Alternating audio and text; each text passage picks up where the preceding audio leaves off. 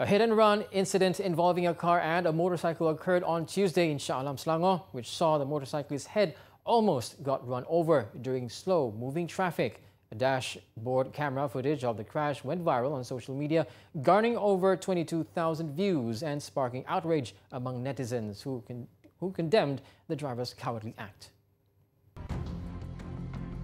According to China press, the impact of the accident caused the poor biker to tumble a few meters on the road, and he narrowly got his head crushed after getting hit by the red Perodua Asia.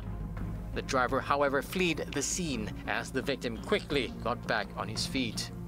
Netizens were astounded by the irresponsible driver, stating that justice will prevail.